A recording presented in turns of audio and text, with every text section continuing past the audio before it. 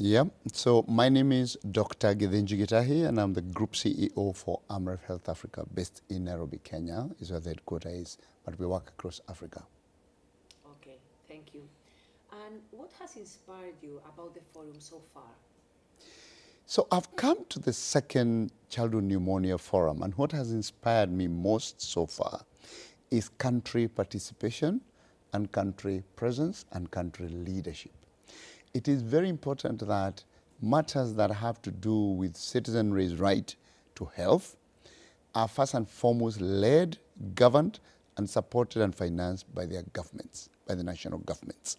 So discussions like these that are international, when they don't have government in the core, they're just discussing evidence and theory.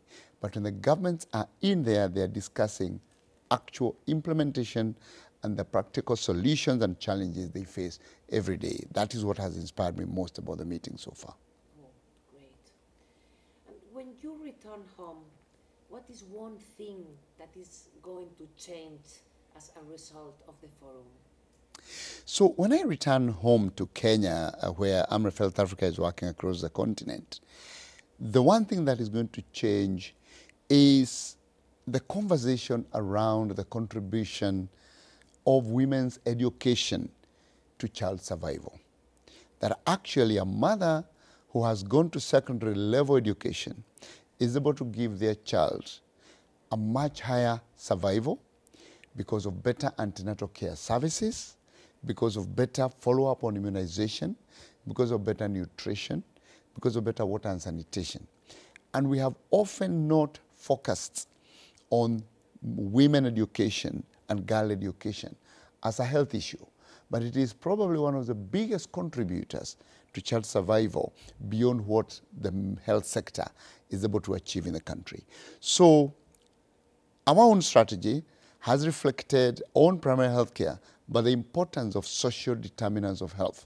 So listening at this forum, I'm going to pay more attention to how as an organization we can influence and work with government to ensure that education of women and girls is at the center of health development. Oh, that's fantastic, no? The women's situation Yeah. and all. Thank you. And why child survival action is needed? Why is child survival action and urgency needed? Since 2000, the world has lost nearly 200 million children under 5 years. That is the population of an entire country. That's the population of Nigeria. That's more than the population of Bangladesh. That's half the US, a third of the EU. It means that the world is losing an entire generation by allowing children to continue to die of pneumonia, malaria, and diarrhea. And you also realize, for us in Africa, it is extremely important because it is also tied to socio-economic development. It is first and foremost a human rights issue.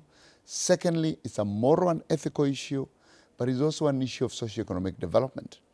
Because we know in Africa where the most acceleration is needed, we are also challenged by high fertility, where women have more children than they probably have planned.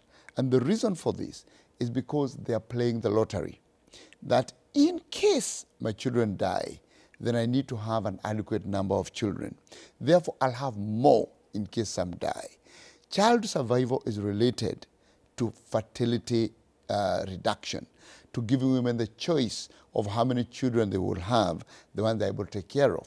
But when children are dying as they are now, then women want to ensure survival of their offspring, and therefore they have more and more.